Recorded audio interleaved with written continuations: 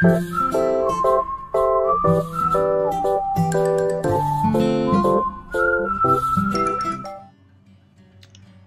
everybody, welcome back to my channel. Today I wanted to show you the newest project that I'm working on, and it's my Moana Little Golden Book junk journal. So when I started making a junk journal, which I've only made one so far and half of another one, which I stopped midway through because I just wasn't feeling the vibe. I watched a ton of videos. Everyone has their own process. Everybody has a different way of doing things. I just picked and chose the skill set that somebody, I picked from the different videos, keeping in mind the skill sets that I have and the materials I have available to me. So when you see little golden books, a lot of times people will, for instance, I have this Mary Poppins one here. People will deconstruct this book, and looking at these pages in here, they will keep the pages intact and they will not cut or trim the pages. Whenever you're making a little golden book, there are several, junk journal, there are 7 different ways to do it. The way I do it is I cut my pages down. Now, a lot of the times if you cut your pages down, you're just cutting a little smidge off the edge right here and a little bit off the bottom, and it doesn't mess up your words.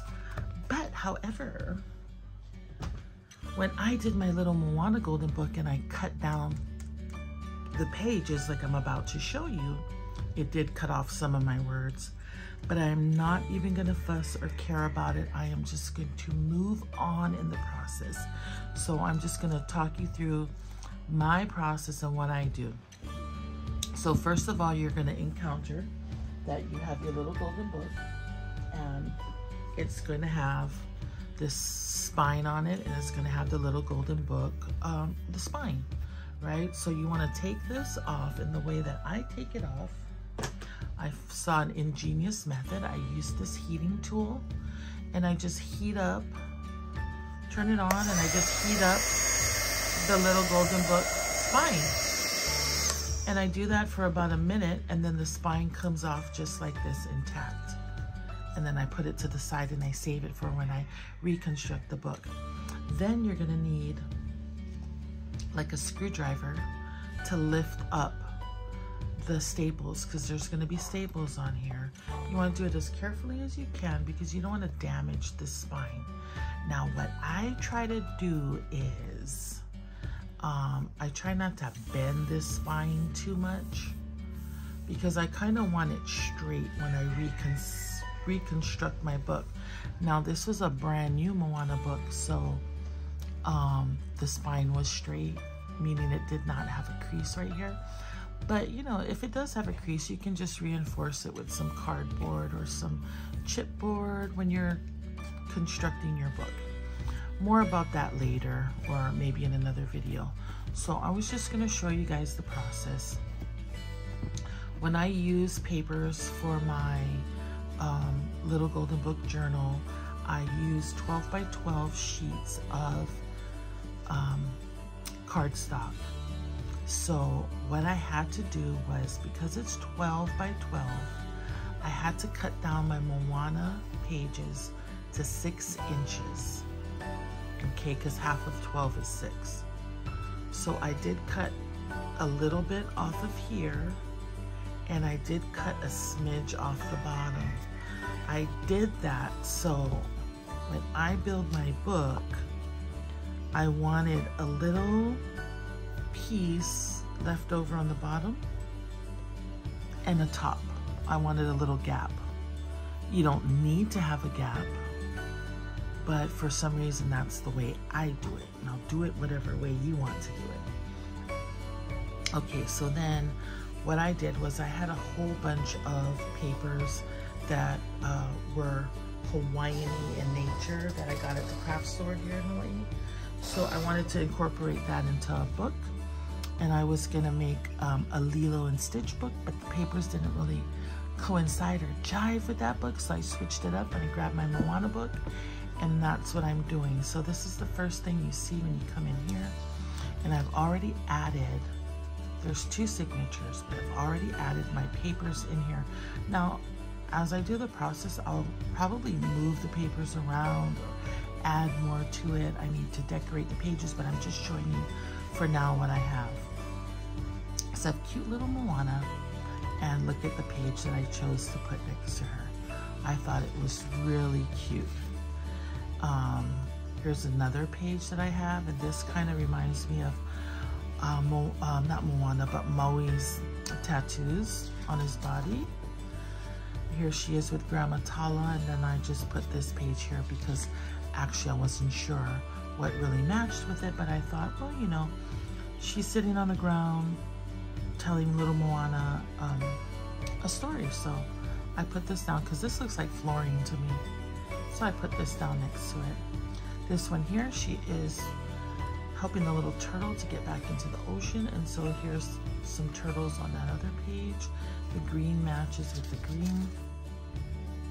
And you can't really see it that well, but this is sand.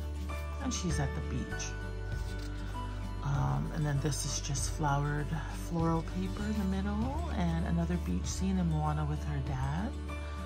And I have a friend, she is so excellent at matching paper together. I'm just using what I have in my stash. I'm not buying anything new for this book, at least I don't think I am.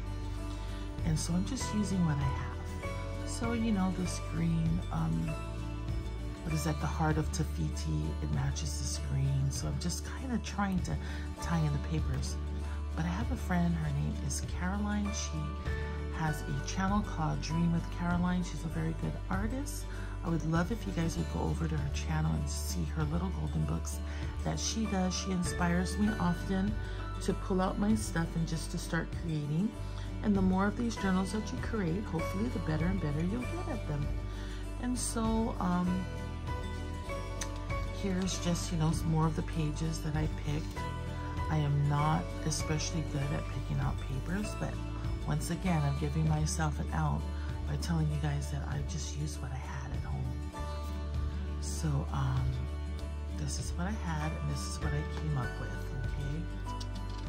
I might want to change this paper out and put it with that blue tattoo paper, but you know, as you create, you mix things around. You don't keep everything the same.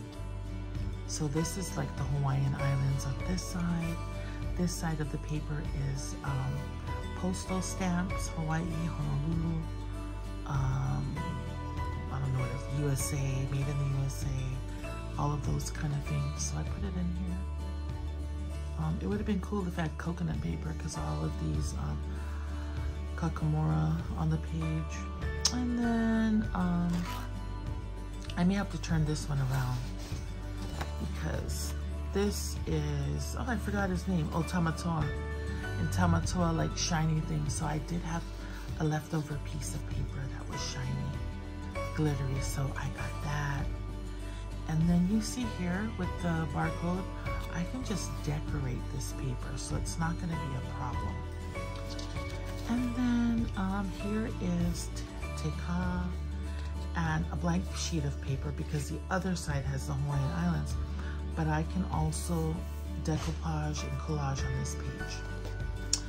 And then we're getting to the end of the book. I mean, I just hope I inspired some of you to attempt or to try to make a junk journal.